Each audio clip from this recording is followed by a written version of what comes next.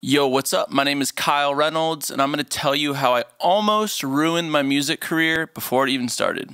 Like many of us, I have worked every job under the sun, and I was working 3 jobs at the time. And I had recently done a song with an artist that had just got signed to a major label, and his managers took interest in me. They also managed a boy band, not going to say any names, but you can guess. At first, I met with one of the managers in his office, and I remember going in there, and there's plaques all over the walls, and it felt really exciting and really fancy, and I was really excited because I'm overworking all these jobs, and I don't know, when you're in the beginning of your career, it's really hard. I mean, it's always hard. But I remember being really excited and feeling like this is my big break if I sign with these managers.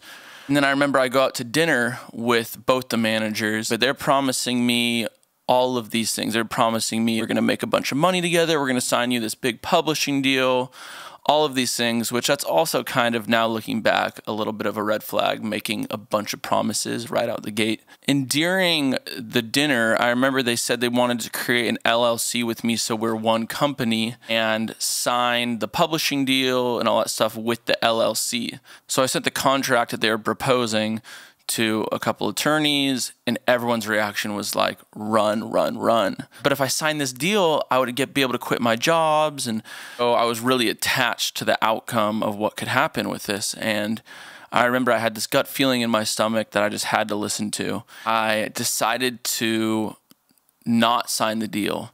Turns out years later, one of the managers gets sued for all of these inappropriate things, business side, abuse, and all this stuff from one of the bands they managed. And if I would have signed this deal, I would have still been stuck in this LLC. And LLC is, even if you make millions of dollars, like almost impossible to unwind. The undoing process is very complicated. And now I recently signed a publishing deal that I was very happy with about a year ago, and I have great management. And all of these things I would not be able to do if I had signed that original deal. So if you're listening to this and you're struggling, I know music can be so tough, but please do your best to hold out for what's meant for you and not just force something, even if you're in the struggle of your music journey.